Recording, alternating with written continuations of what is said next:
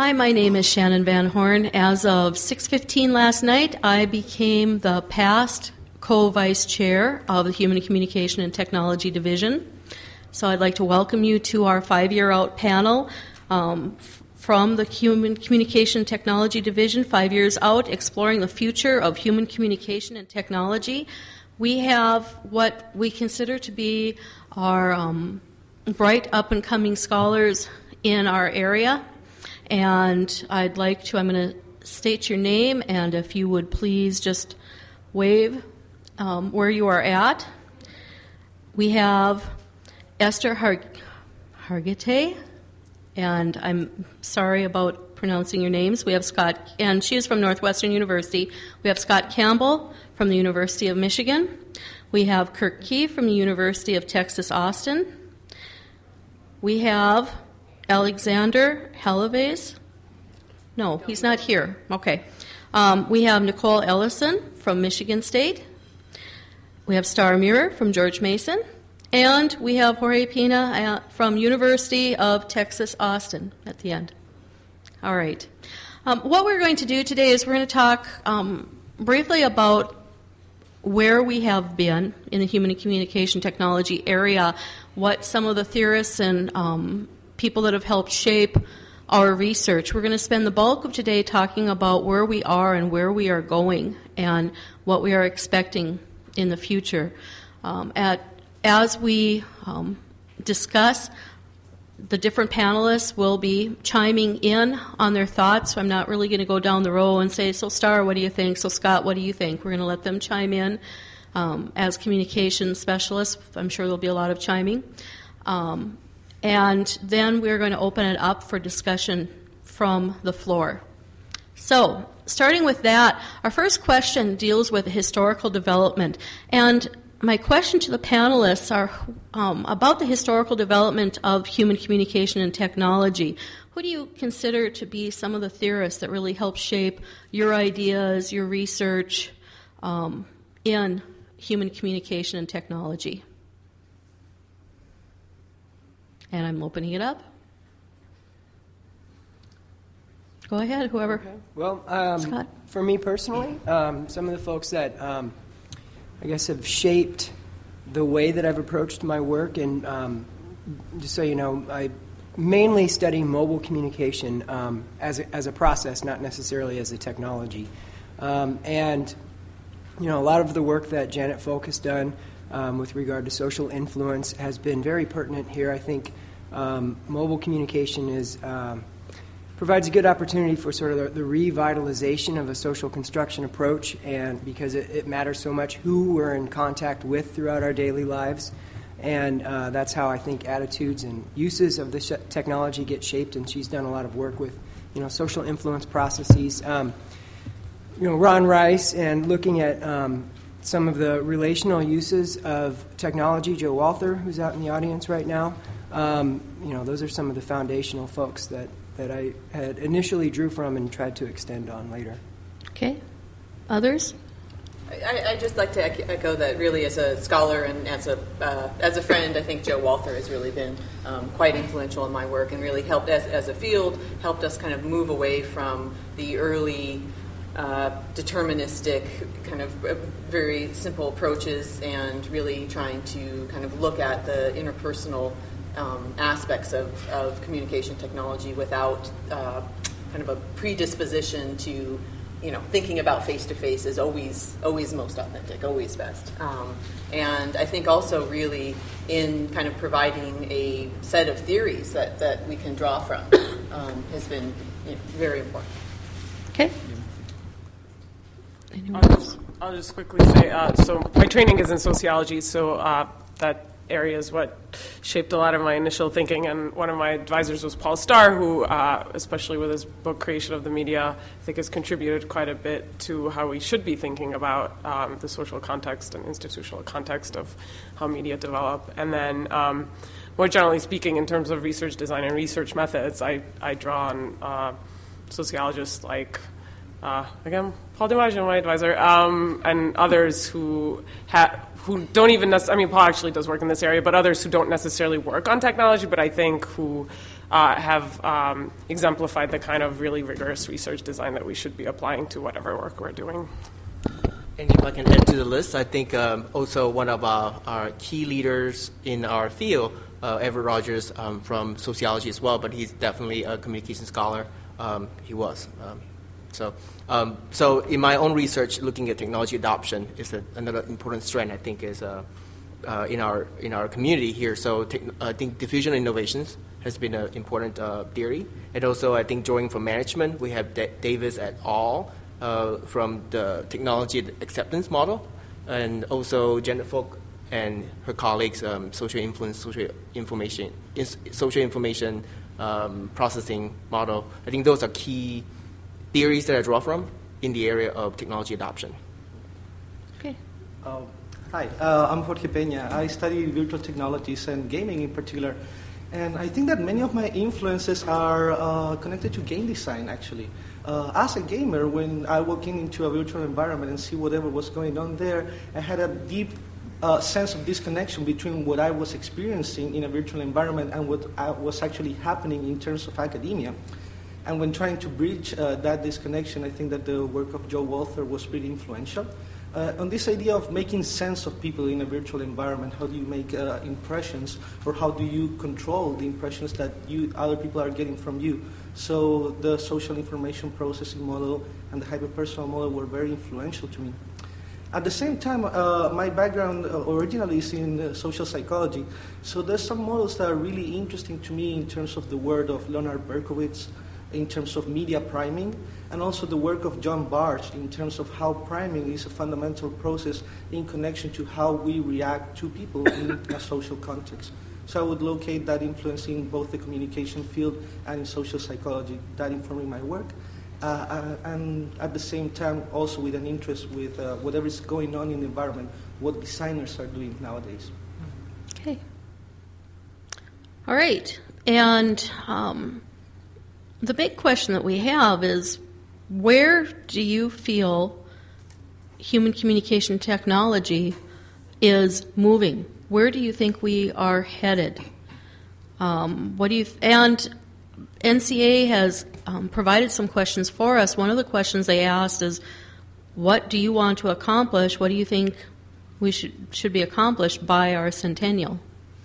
So where do you think that human communication technology is headed, and what do you think we'll be accomplishing 5 years out?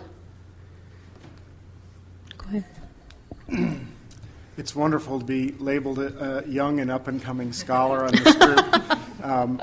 But when I got the notice about this panel, one of the resources that our university uses, we're members of the New Media Consortium. I don't know if any of your institutions are part of that. And every year they issue a report called their Horizons Report. And it's sort of a modified Delphi methodology where they survey leaders in the IT field and find out where the technology is going. So maybe if I just take a couple of minutes to summarize, they have 3 event horizons coming out from their 2009 report. It's basically within the next year, within the next 2 or 3 years, and within the next 4 or 5 years. And since this was a 4 or 5 year program, I thought it might be worth mentioning a few of the things that they talk about. One of the issues that they talk about are the general trends that are happening, and of course globalization is making the research community suddenly smaller and more present and available to us. They also say that most of the digital natives that are coming into our universities and colleges now are very much aware of game-based learning, and they think that's an interesting trend that is going to continue. And of course there are 1 billion cell phones added every year, and so that's a kind of a trend that they see as well. For challenges, they identify the sort of formal instruction in new literacy skills, including information literacy, visual literacy, technology literacy. My campus struggled with this for a long time and came up with some goals that kind of guide some of the curriculum that's being developed about what kinds of skills we want our students to have. And I think over the next period of time, that's only going to become increasingly increasingly important. And I've noted there's quite a few panels on visual literacy here. I think that there are different elements of our students. Some of you may have noticed that many of our students aren't reading books very much, and that's a continual challenge. And how do you tap into that? I myself have noted that my teaching style has changed fairly dramatically with the advent of YouTube, and so I use a lot of YouTube, and the students are really engaged in looking at visual artifacts, and so I think that the teaching that's going to happen over the next 4 or 5 years, I think, is going to increasingly adapt to some of their interests and needs. Interestingly, I did a paper on PowerPoint, and what they're finding with PowerPoint is that while a lot of faculty think this is neat, cutting-edge new technology that they want to see if they want to adopt in their classes, a lot of students coming in see it as sort of old-school technology, and how there's really been some research recently on the novelty effect is wearing off on PowerPoint, and students are often getting very tired of PowerPoint abuse. So just kind of quickly is sketching some of the technologies that are out there. 1 year out, they talk about mobile learning and being able to have information driven to mobile devices, and being able to tie camera images to specific information. There are applications where you can take a picture of a book and it will automatically come up with this is what that book is and who it's by and where you can buy it. And that kind of interactive mobile technology is really only a year out. They also talk about cloud computing. Any of you who have been to Amazon or YouTube know about cloud computing. This is where a variety of servers are being used to serve or support a particular function.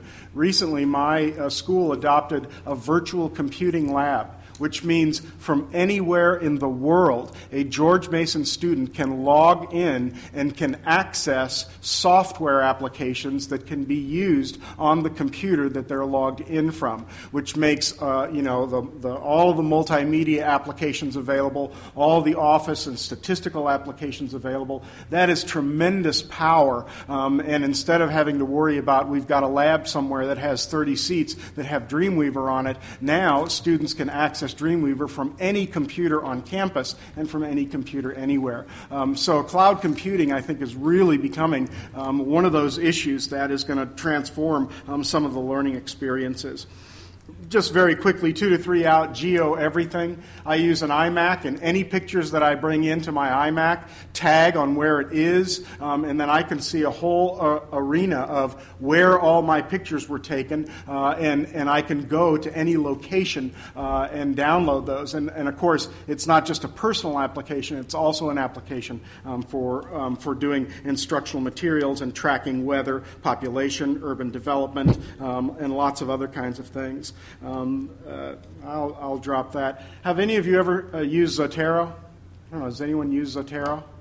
Okay, if you haven't seen Zotero, Zotero.org, it's been built at the George Mason University, and basically never type another citation ever again. Browse anywhere online you want, select from a database all or part of the sources, bring down the PDFs associated with it, create your own library, and then insert that into Word or OpenOffice or other word processing at any point in time, and compile the entire reference list. It is like EndNote on steroids because it does everything like that, but for all multimedia stuff that's happening in a variety of websites. And then just 4 to 5 years out, semantic-aware applications. We're already sort of getting this with you're able to join groups in which your tags are fed to other people, Delicious and other kinds of things. And World Mapper, for example, is an interesting application. Depending on the data that you point it towards, it shifts the size of the world. Population, you get larger India, China. GDP, GDP, you get larger Germany and Japan and stuff. And so it's very interesting ways of conceptualizing data that happen. So I just think, to me, the 5-year out horizon, it's really hard to tell. Twitter is obviously an interesting 140-character application. You may or may not have just seen, I was watching a TV in the elevator, and Twitter is now being banned from the courtroom because it is a broadcasting device. And I think we're going to see the impact of a lot of technologies like that. And so I'll let other people talk about things. But I want you to be aware, the Horizon Report comes out every year. It's very interesting about the newer technologies that are going to be accessible to us within some event horizons. So if I can add to what Star just started, when I was asked to be on a part of this panel, I was asked to also talk a little bit about instructional technology. So that's part of what I prepared. So in addition to Horizon Report, which is important, is the NSF, the National Science Foundation, has also released a report on fostering learning in the network world, the cyber learning opportunity and challenges. It is the report of the NSF Task Force on cyber learning. So I think that in the next 5 years, what we need to pay attention to is the notion of cyber infrastructure, which is an infrastructure that's also referred to as the next generation internet. So in addition to what we know as the internet, which is network connecting PCs to PCs, cyber infrastructure will be a network on top of that internet. You'll be connected to a network of supercomputers. And so the computational power, the amount of data that you will be able to access and manipulate will be much bigger than what we can envision today. So the vision of this cyber infrastructure or cyber learning will be a cyber-enabled learning environment that students and teachers can access through portals, basically. So your desktop can be a portal, your iPhone can be a portal, and many other tools can allow you to access to that environment. So I think within this interest of our division, if you look at education technology and learning, I think it will be very different from what we are experiencing today. And the other reason I want to bring up this development is because if the National Science Foundation has established a new Office of Cyber Infrastructure, and they're pumping money into developing this infrastructure, and right now the direction of this infrastructure is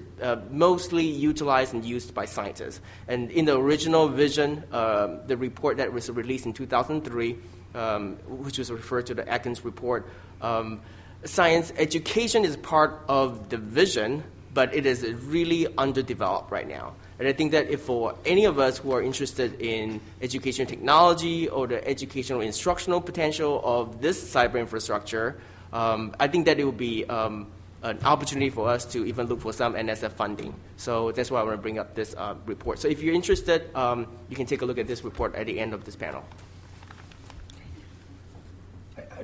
Just real quickly about a comment about the discipline of communication, not necessarily talking about technology per se, but NCA and communication more broadly as a discipline. I think things are moving in a direction where these boundaries that we have between mass and interpersonal and other types of communication contexts are getting blurred by the new technologies and how they're used. And I see that continuing, and that's both an opportunity and a challenge for the discipline. It can be challenging for scholars that are out on the job market. What do I apply for a mass comm job if I study the internet? Do I apply for an interpersonal job? And of course, people use the internet and other media, mobile media, for both. And we see that there are interactive effects in how people use them for mass and interpersonal communication in various realms, like social capital and civic engagement and things like that. And so, that's one of the things that I think we need to be sensitive to as communication scholars and as a discipline and how we structure ourselves and the labels that we use for things. Just an illustration of this, Castells has sort of proposed a new communication context that he calls mass self-communication, and it doesn't cleanly fit in the current boundaries that we have. He's talking about, out there communicating something from yourself, not through an institutional broadcast message or anything like that, and not necessarily to another point of contact, but out to the masses. But then you yourself are part of those masses receiving messages from other selves, And so I think that we should continually think about how we are identifying ourselves within the discipline and what we do, and be sensitive to this boundary blurring that's continually happening. Okay.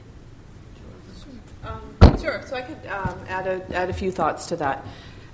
So I think when I was thinking about kind of where our field needs to go, or what I think we should be thinking about, they kind of came down to more specificity, more theory, and more data. So in terms of more specificity, I think any of us who study online tools know that it's a rapidly changing target. I mean, just looking at one site, Facebook, and the way that it has added and deleted features over the 5 years of its existence, I think just really points to a need for more specificity when we write up our results in order to allow future scholars to be able to interpret the findings within the context in which the data were collected. I think kind of as part of that, it may make more sense to treat these sites as collections of features and to think about the kind of affordances and constraints and impacts of things like the profile, the network, the public communication. Because I think to talk about Facebook, for instance, doesn't necessarily make sense when it's very unlikely that it will look that way in even a few months.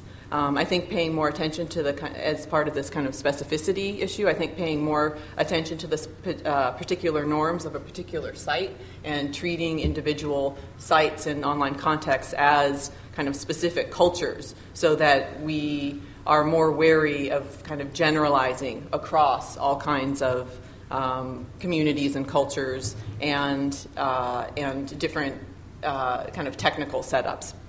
I think in terms of theory, that one of the things that focusing on features as opposed to sites gets us is that I think it allows our work to have longevity so that even when the site is gone, the profile will still be around, and what we've learned about the profile can be applied to future technologies. I think we're at the stage where we're kind of moving from description to theory, and I'm looking forward to that.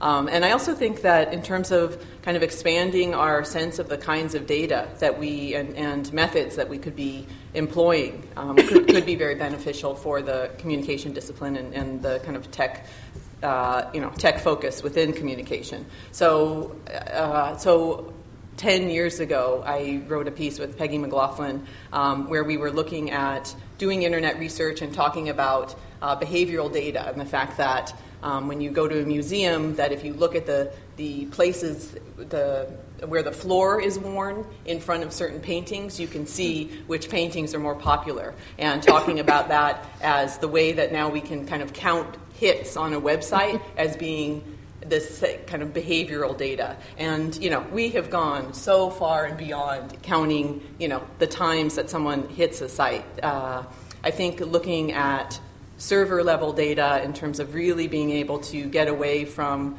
a kind of self-report and to be able to really see, who's replying to who's looking at whose profile. I mean, all these sets of things that we just wouldn't really have access to otherwise. So I've been working recently with information studies folks, and I think that we could learn a lot from different kinds of methods, specifically looking at server-level data. So I'm going to echo some things that Nicole said, although I think I'm going to say them somewhat differently. I think a lot of our challenges remain in the realm of research design, and by that I mean thinking about studies carefully from the very first step. And partly this often means that we shouldn't be driven by the opportunity to have easy access to data to do a study. And I think partly because there's so much information out there that we can just grab, I think people, especially graduate students, are often prone to do studies just because the data are there to be had. And I think it's really important to be very careful about making sure that more theoretical, conceptual questions are driving a study and not the availability of data. And also, a related issue is that I think we need to be thinking about the long-term relevance of the questions that we're looking at, as opposed to, oh, well, here's a site that's popular today, let's see what we can do with it. And frankly, I mean, it's not, again, just as a suggestion in particular to graduate students, it's probably not a really great way to go on the job market, especially if that site, when you're on the job market, is already not popular. So it's just really important to keep in mind that the work needs to be relevant 2, 3, God forbid, 5, 10 years down the road. And so I think one way to do that, though, is precisely to move away from, I study Facebook versus I study some social process, and I can do that by looking at XYZ site, perhaps. But to focus on the process, on the conceptual question, as opposed to the site or the service. I think that's extremely important. And this isn't just, this isn't just students who do this, but I think for them, career-wise, it can have bigger implications. Also, somewhat echoing what Scott was saying, although using different terms, but I think it's a similar idea, is this idea of convergence, and that so much is happening, that similar social processes happen across different media. And so to focus in on a medium isn't going to be very helpful either. And this raises huge challenges because so much of our methods are around asking about specific media and even the specific behaviors related to one medium. But we really need to move beyond that. I think a huge challenge is methodological in that realm because I don't think we've quite figured out how to do that. But again, the issue is don't focus on the medium, don't focus on the technology, rather focus on the larger social process that you're interested in.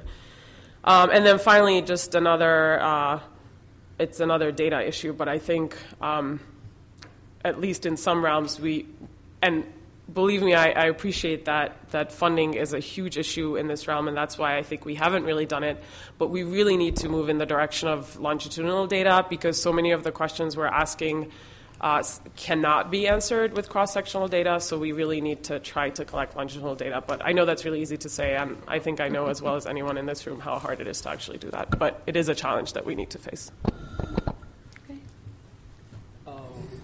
Well, I'm going to talk a little bit about one medium in particular, which is games and simulations and training simulators in particular.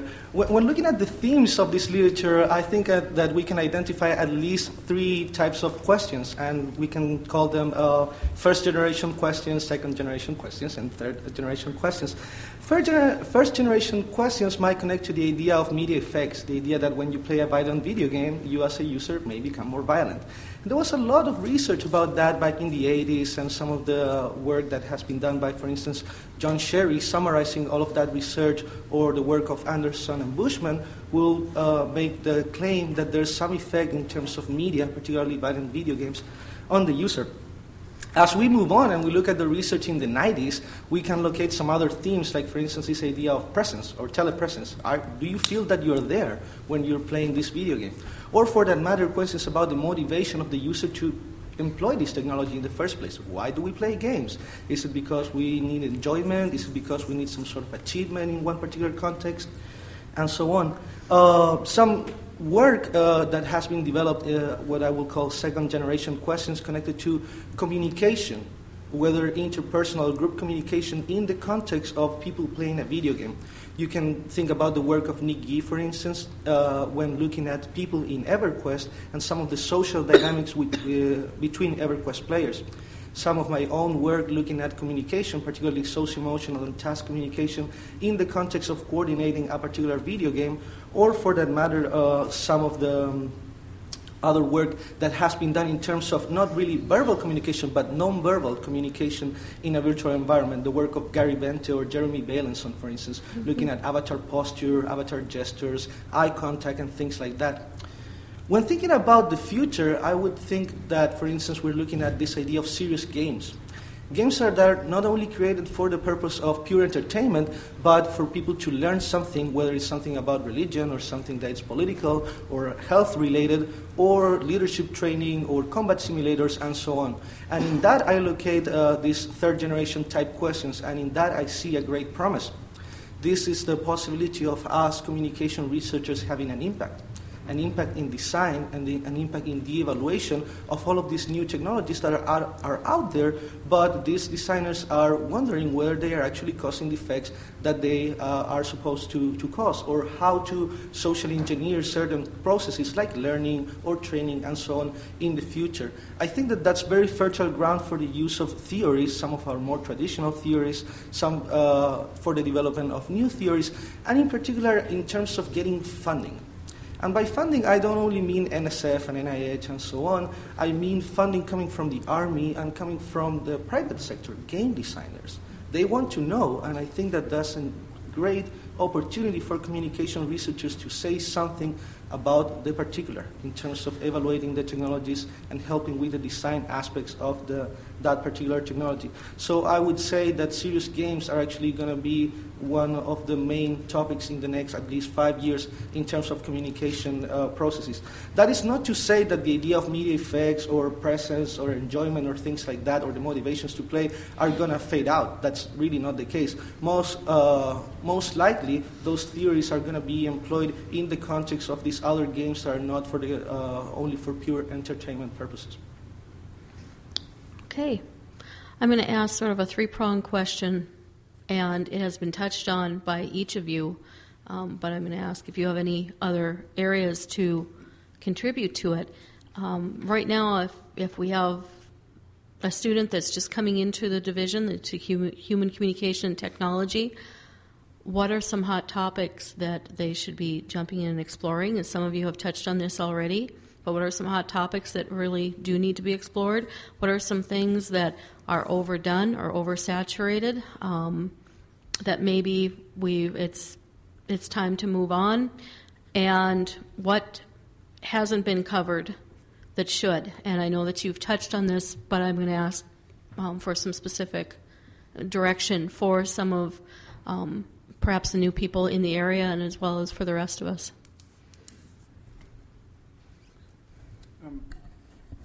I just identify a couple of things about hot topics. I'm very much interested in information overload, and in particular, the way that digital natives are evolving. There's a book out by a neuroscientist called iBrain, the main hypothesis of which is that human brains are evolving faster now than at any point in human history. They'll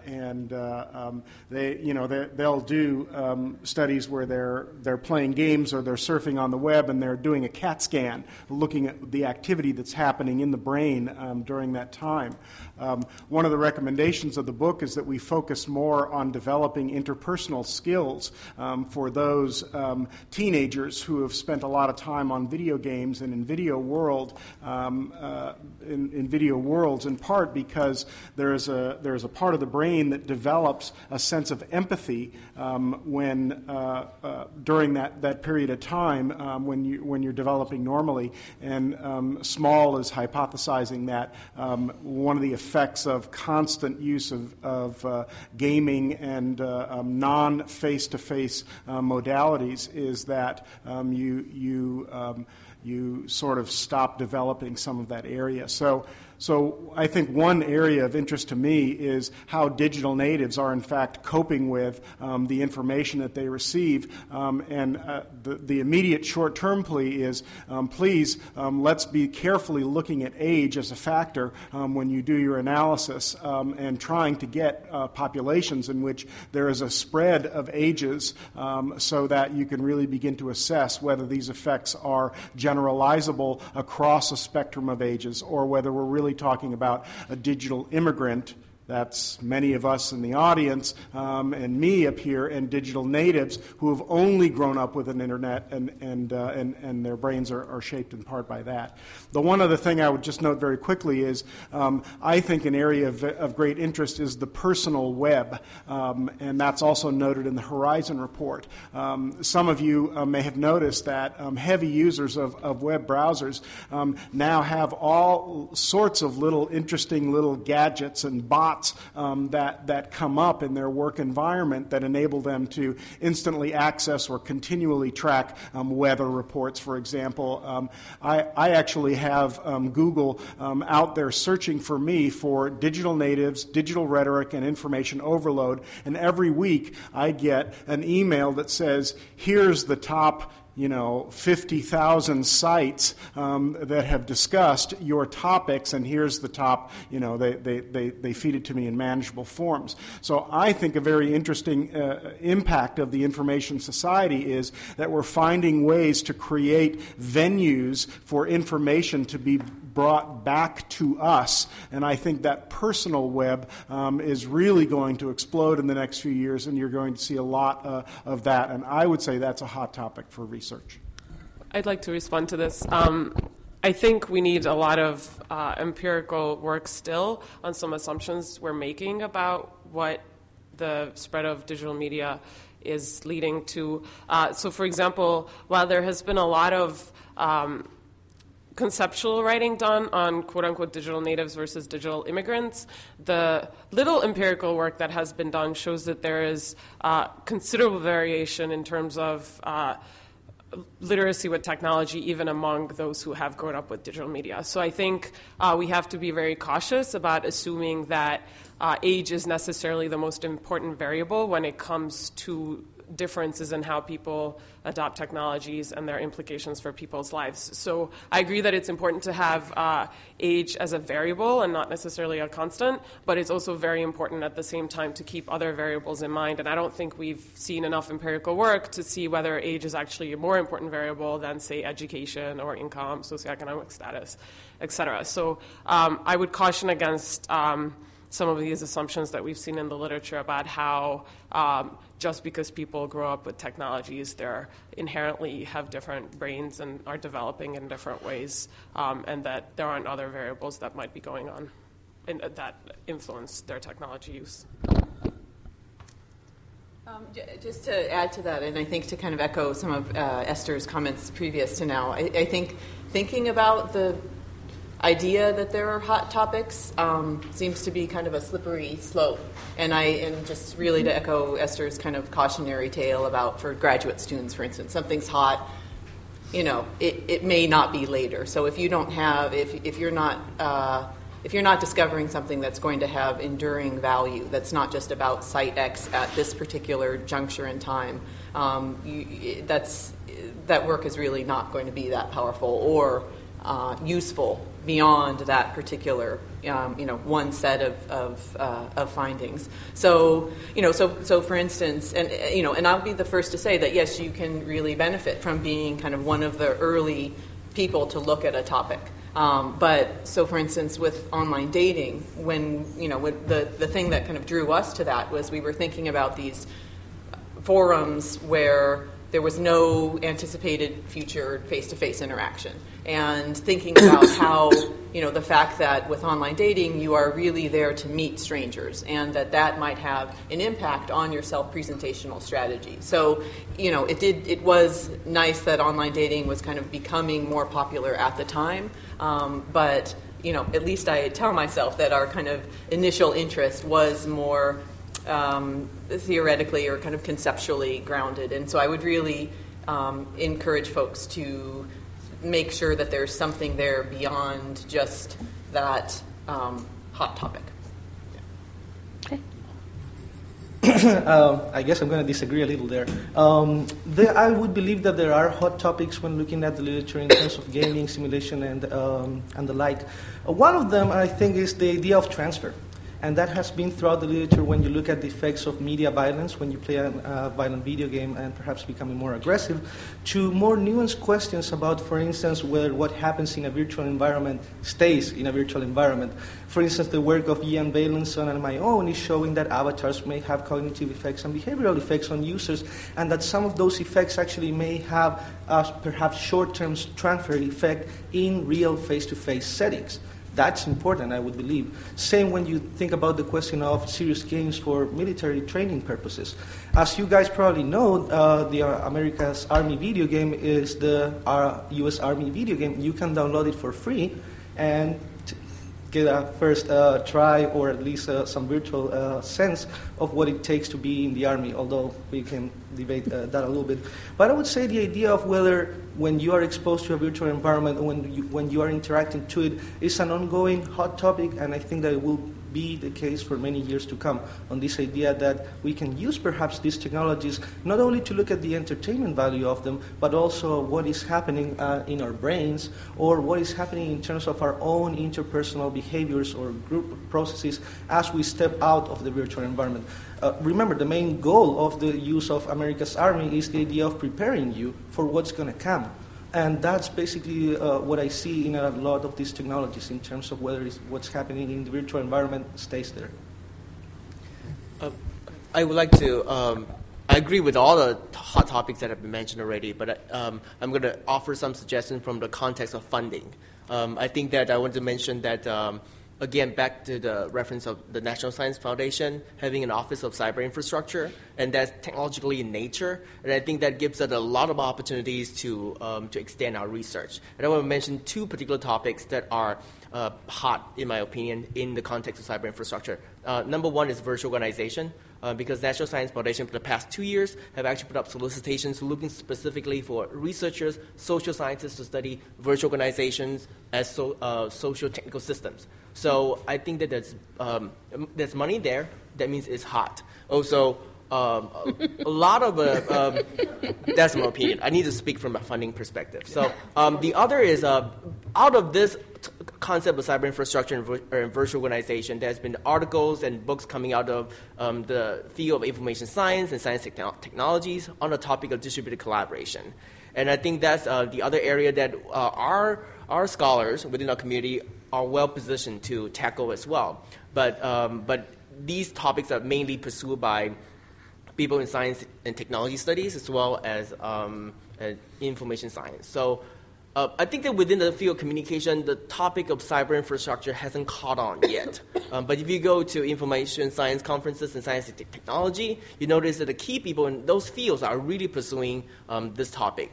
So moving on from NSF, I'm going to mention NIH, and I think the topic of e-health and cyber medicine will be hot topics as well.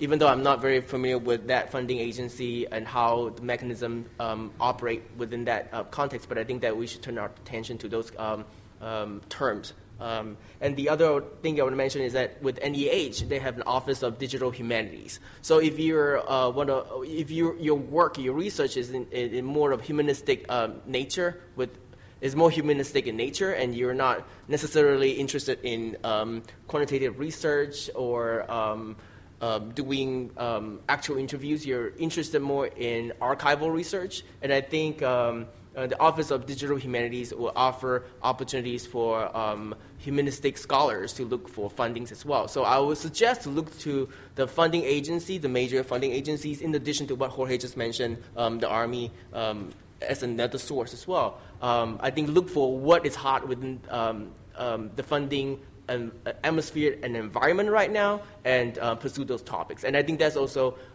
that will be aligned with what Esther mentioned as well. Don't pick a topic that will die soon. So if NIH has an Office of Digital Humanities, we know that concept is not going to die very soon. If NSF has a new Office of Cyber Infrastructure, that's not going to go away very soon as well. So I would recommend our community to take up those topics in our research.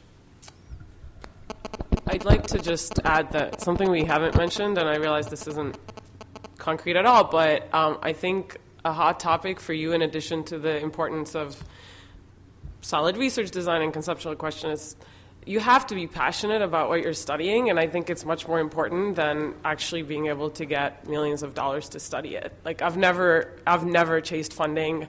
I've done pretty okay. I've gotten some funding. I haven't gotten others. But I'm still passionate about what I study, and I don't believe you can do the work if you're not passionate about it. I certainly don't believe you can do a good job with it. So that might sound trivial, but I think it's really important to say, because I think this super ultra utilitarian approach to chasing funding, I don't think is necessarily going to work out per se. And also, I mean, they're actually, even if certain government agencies do have programs, Those change too, and they change by administration, and they change in other ways. For me, my topic is digital inequality. The administration really didn't care for most of the last 8 years, and so no, I didn't really get funding from federal agencies. I got funding from elsewhere. And wow, suddenly they really care. And I got like 6 phone calls from the FCC in 1 month. And but now I'm in a position to decide what I actually want to work on. So I don't know. I think you really need to be passionate about what you're studying, and don't forget that component. I'm going to add to that probably a passionate researcher is probably to get funding too. I mean, being passionate about what you study, it's only probably going to increase the probability of you meeting people at conferences, putting your work out in the venues that matter, and so on. I would argue that being passionate and getting funding is actually, there's a positive correlation there, rather than them being disconnected. Okay.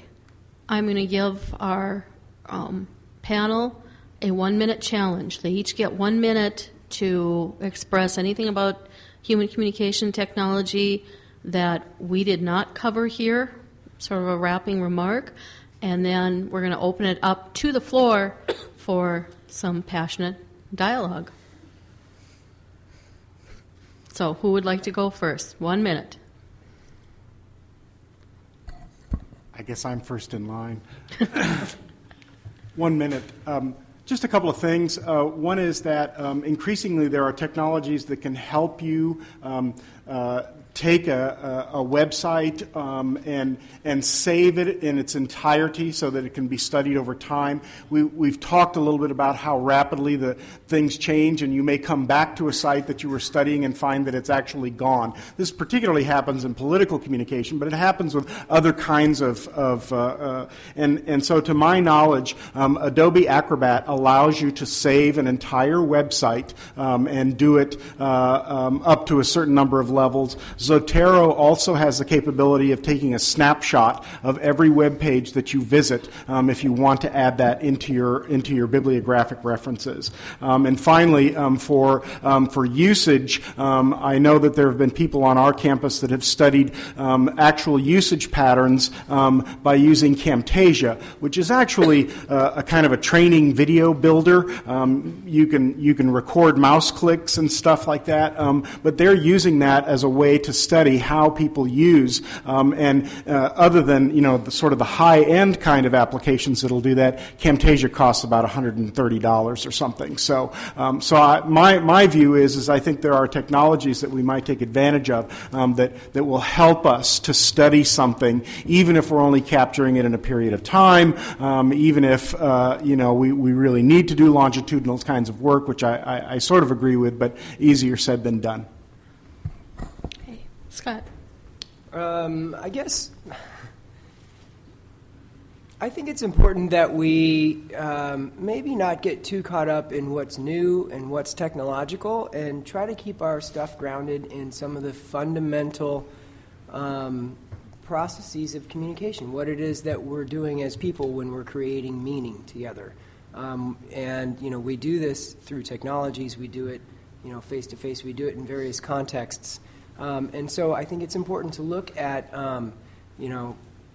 not just what technologies we're using and how we're using them and how much we're using them, but who we're using them with and the way that people rub off on one another, the reasons why we're using them.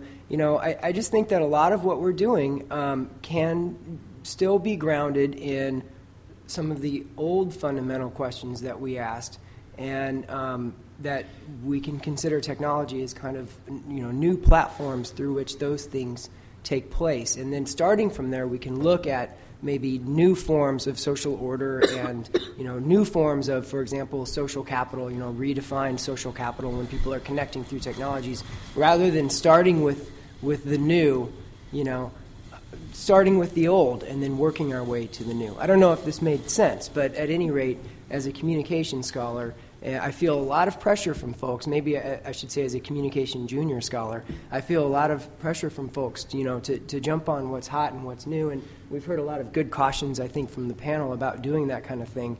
And it's tempting, when the press, is interested in this and you get interviews and that kind of stuff.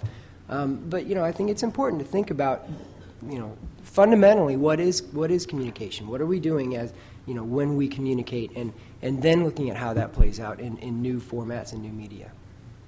Okay, Kirk. All right, I actually have 3 points I would like to share. I think this is more like 3 points that I think that our community, HCTD, can pay attention to. I think traditionally we've done very well in isolating technology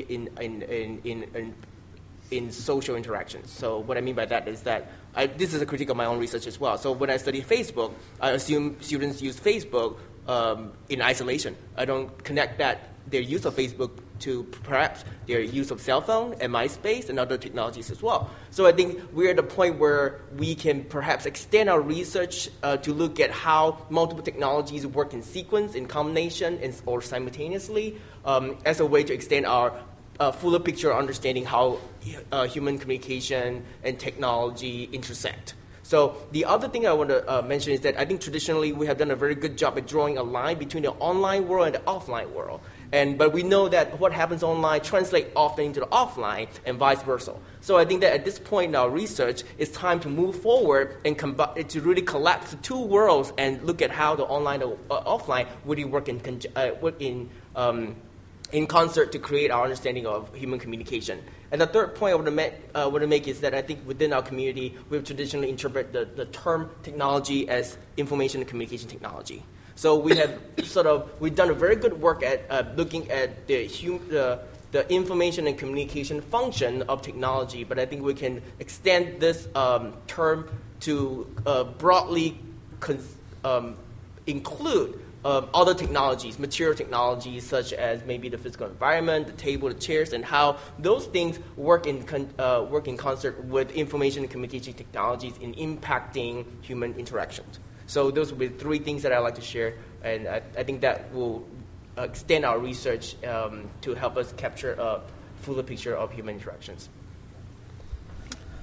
Maybe the following is kind of boring or not fair because it could be said for any field, but I think solid research design, and solid research design, which leaves me about 40 seconds to explain what I mean. I think a lot of projects basically bomb in the first 20% of the work done on them because the research design is not solid.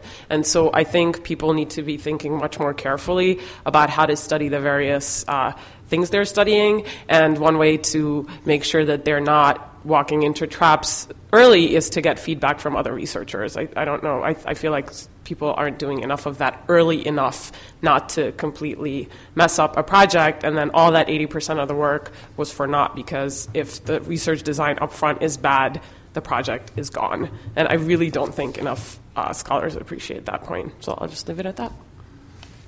Sure. I guess one thought that we haven't touched on at all, but I think we need to think about, especially in this division, is looking at modes of dissemination, how we're getting our research out there, and who is our audience.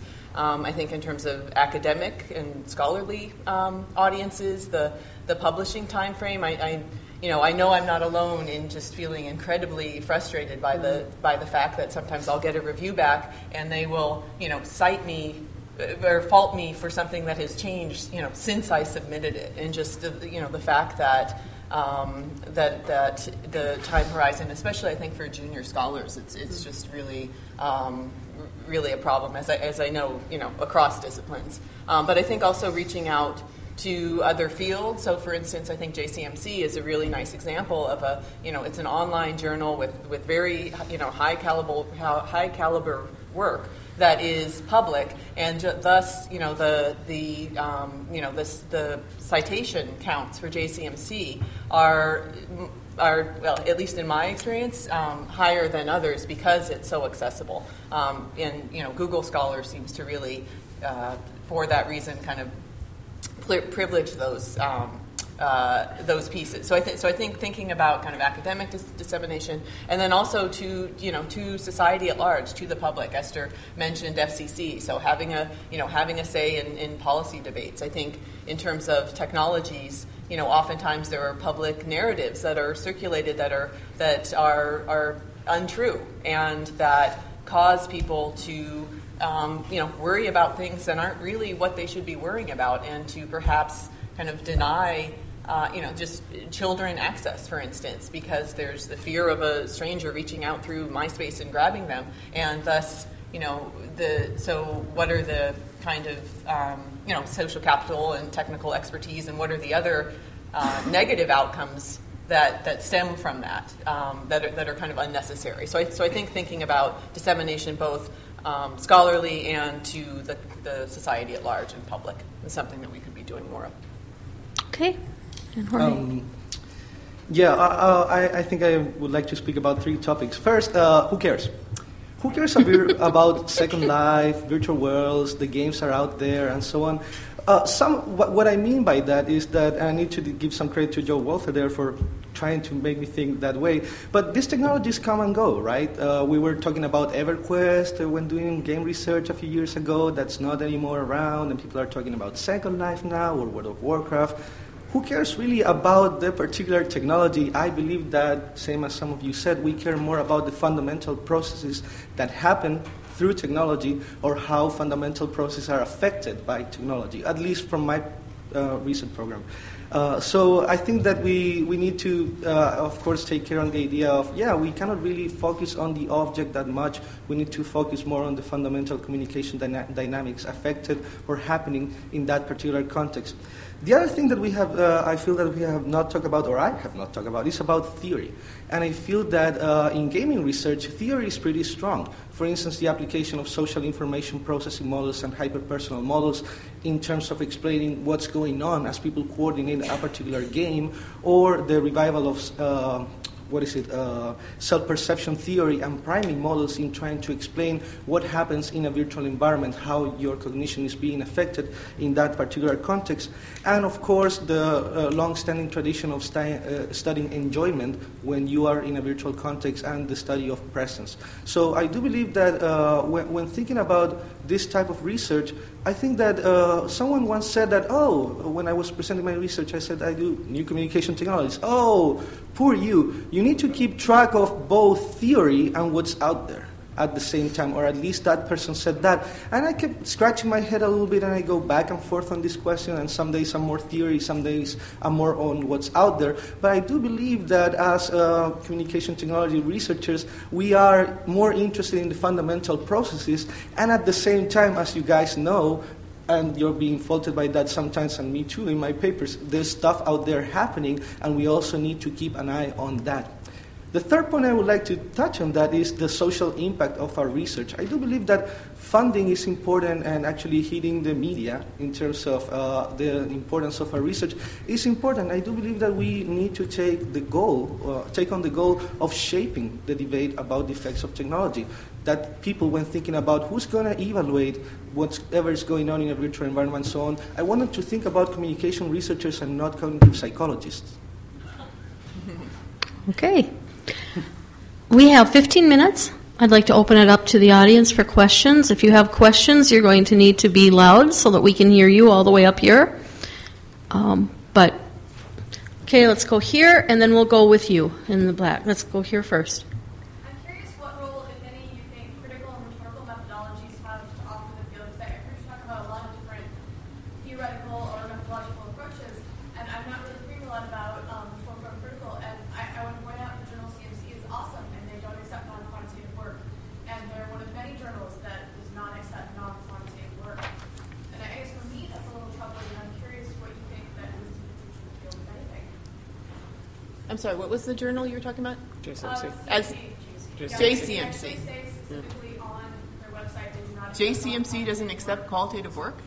Critical. They say it says No. non-quantitative, and when I emailed I think them empirical for is article, what they said they do not accept political articles at this point. There was a shift. They did early on, and they're no longer doing that. So I don't know if it's a shift from the editor, but I'm curious. The same thing actually happened when Melody took over comm education. Very explicitly in the front, what I want are research studies using social science methodology. I find it troubling too, particularly since my background is more rhetorical theory and rhetorical criticism. But what's interesting is yesterday there was a panel of past presidents up here, and their comment about what was happening with the discipline was that there is a dramatic increase in the quality and the specificity of the research in the 40 years since they've sort of been associated with it, various time frames, different ages. But so they actually viewed a lot of what's happening as very positive.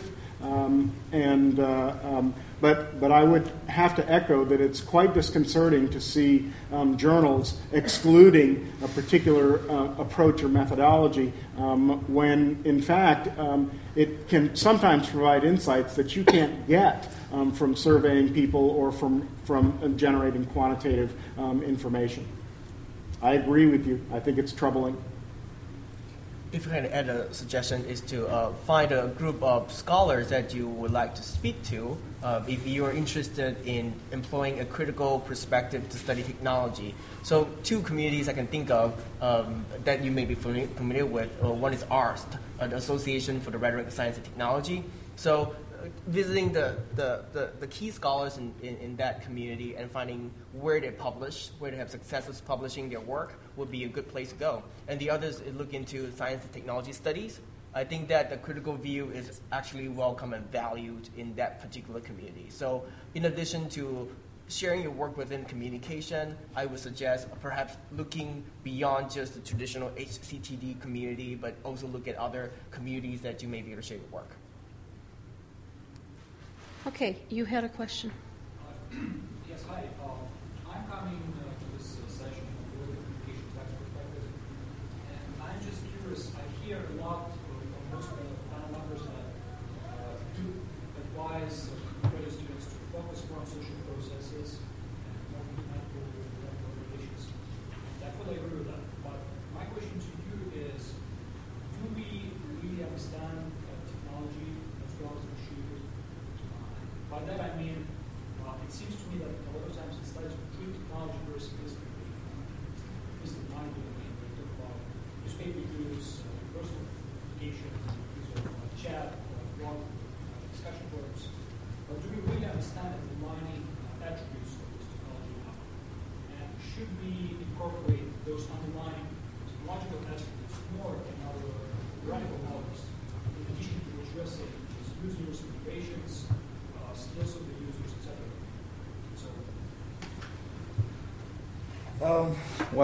Tough question. Do we understand the technology? I think that sometimes some people interested in media effects, in particular when exposed to a particular political website or when doing something in an online context, might be interested in how varying particular features may affect particular outcomes in users, and that might be perhaps experimental work right there.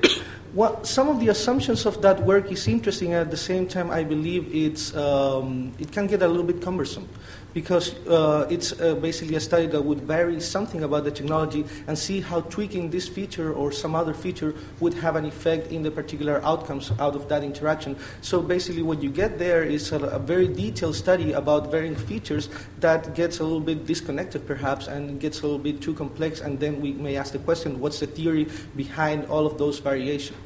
At the same time, it's important to understand the effects of media and perhaps design, if that's what you meant by your question.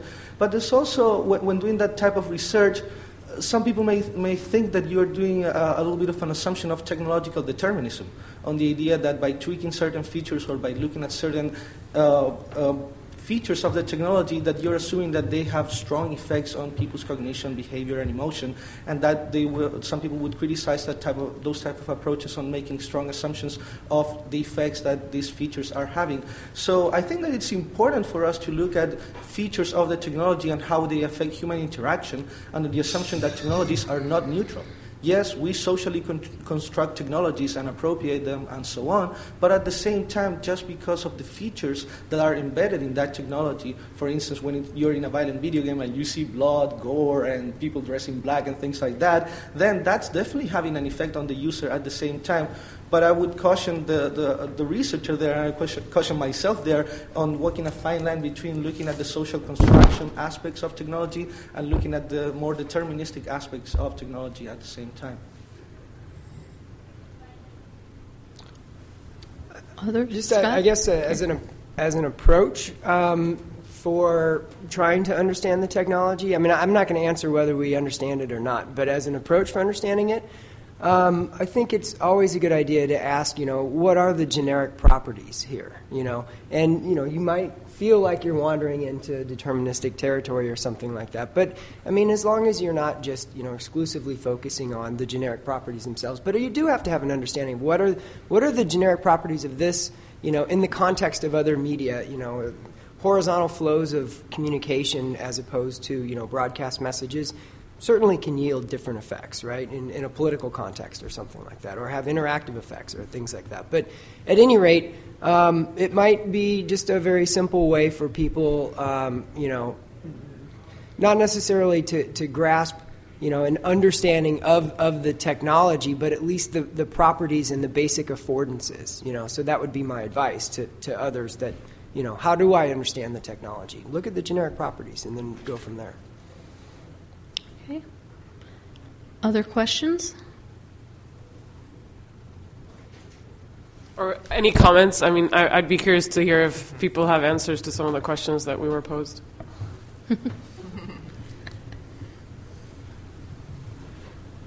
Okay, Joe. I'd just like to respond to two questions back in terms of critical methodology and cultural theory and so forth. I think then we find ourselves at an interesting time for people who are trying to do that kind of research and who would like to apply it to technological studies. I think there are now more association journals from NCA and ICA that are strictly oriented toward cultural and critical methodologies than we've ever seen before. I think we saw an explicit shift of title for the journal that formerly was Critical Studies in Mass Communication, and what is the current title of that is no longer Mass Communication, it's more broadly media-oriented.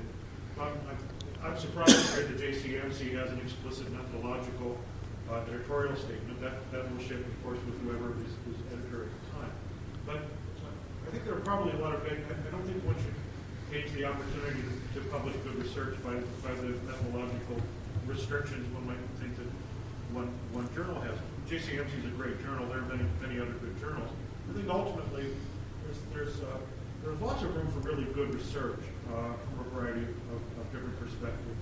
I know in my own thinking I've been very strongly influenced by some postmodernist claims, some neo-Freudian claims about the nature of identity online. I think some of Nicole's very stimulating work, some of Jorge's very stimulating work would be has the potential to be approached from a Burke's Pentab perspective. When we ask who is the actor, who is the agent, what is the scene, and so forth. And if we were to learn something new from that kind of approach, I don't think there's anybody who wouldn't value it. If that kind of approach were to set a research agenda that would help us understand the field a little bit better, I don't think anybody wouldn't value that, and I don't think a journal would turn a blind eye to it. I think, unfortunately, as happened in rhetorical studies, I think it was Lloyd Bitzer in the 70s, who said we don't need any more studies showing that once again Aristotle was correct. we need more studies saying, and here's how Aristotle can help us understand yet another new setting. I think because critical studies often refer back to here's another way to show that Marx was correct, and here's another way that a feminist understanding completely accounts for something. We don't necessarily generate new questions or new insights as a result of that, other than showing that there was a perfect fit. People who find gaps in understanding and opportunities. Good theory is good theory. Whether you choose to pursue theoretical questions from one method or another, I think is secondary to what is a really interesting new idea. And if JCMC is close to that, it would surprise me. Journal of Communication tends to be more open to those kinds of things. Your critical journals should be like everybody else and be following the general interest in good studies on technology. And so I wouldn't give up if I were somebody pursuing that line of research. But I would also be ready to ask myself, is my research shedding new insight rather than is it opening doors rather than closing them? And that's probably a good question for anybody in any line of research. But I think that's something to think about as these fields progress, and as the opportunities for good critical studies are, I think, greater than they've ever been. Okay. Yes, you had a follow-up? I guess my comment there in response, and it's a comment that you can respond to. I wonder what the benefit is of segregating these journals, of saying we're going to have a critical conversation over here and a quantitative conversation over here, because at least in my research, I find that having those methodologies and conversations useful for me. I can pull things from people who are doing work outside my methodology, and it benefits my research. And I'm nervous about the notion that we're not talking to each other. I hear you, but I also don't know that just having. I think it's just as easy to look at the table of contents, see a code word in it and gloss right over it, as it is to never pick up that journal. So I think there is an issue there. I just I don't know that that's the primary cause of it, definitely. And I think also with JCMC. I'm wondering if it's the difference between them preferring empirical work, which could be qualitative or quantitative, or kind of your understanding. So, I definitely would be quite surprised if they are not accepting empirical qualitative approaches. I think that would be a pretty dramatic shift. But I don't know. Is anyone else familiar with that? I just reviewed qualitative. Yeah, I'm pretty sure we recently submitted a qualitative paper that they reviewed, so I think it might be empirical versus. No, I appreciate that, but you said versus quantitative, which, there's a lot of work in between, so just so we're on the same page about that. Scott, you were going to say something. I was just going to suggest that you also, if you're not already looking at it, take a look at New Media and Society, because they do a really good job of having folks from different camps, humanities, social science, talking to one another within the pages of that journal. So if you don't like what the editorial policy is at JCMC, that's another outlet that I think is very reputable and has a lot of interesting work in it. There's also IJOC that I don't know what, the International Journal of Communication, that's also online and freely available, so it has that advantage over a lot of others. Okay, time for one more? Or was that a comment? Or nope, go ahead. I had a quick question on design and its intersection with communications. A quick poll for the panelists about whether they think that communication as it intersects with technology is going to be collaborating more closely with design schools as more schools have game design programs, as they move from just engineering departments to recognizing there are a lot of human factors involved. And it's not just larger truth claims, but embedding research design in the actual products that are coming out, so that there's an assessment built in, for instance. Is that something that communications should be working with? Is that a direction for the field? Just kind of curious. I would say absolutely that we are heading that direction. But when thinking about that, I'm thinking about Kurt Lewin and the idea that there's nothing more practical than a good theory. When we have a good framework that is capable or enabling you to ask interesting questions that may have design implications, that may allow you to go beyond a particular. Point in case, like this idea that a virtual environment may have priming effects on the user, is something that is not only academic as a question, it's also something that would interest game designers, and I know that many of our communication colleges, USC, UT, and a few others, Rutgers, are interested in putting game design into their curriculum. And I think that that's a neat insertion for the social scientist that has something to say, some theory that may allow you to illuminate particular processes. Some of them may connect to design, like when you're looking at the effects of avatars on the user. If you have a good theory, you can go beyond the avatar. Who cares about the avatar? It's more about how situational cues are making perhaps a user or helping you feel, think, or behave in certain ways. So I would say that that's probably going to be a way of the future, this idea of incorporating our knowledge into game design. But at the same time, I would be making some cautions there in terms of let's keep the eye on the ball, which is theory. Theory and data, in a sense, is enabling to say something that may illuminate or help game design or the simulation design and so on.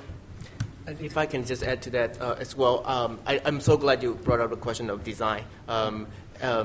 The reason, actually, the office cyber infrastructure. I'm sorry, I bring up that office again. The founding director, Dan Atkins, intentionally hired a few social scientists to be in his office, and the goal was to incorporate what social scientists have to say about technological design.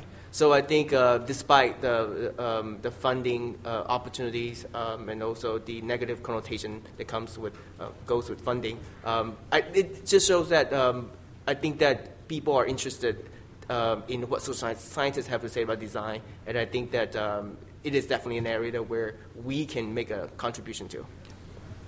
And I'll just point out also that there's a whole series of kind of the ACM outlets, CHI, CSCW, Hicks, where a lot of comm people do publish there as well. And I think that's where some of those questions are kind of playing themselves out as well.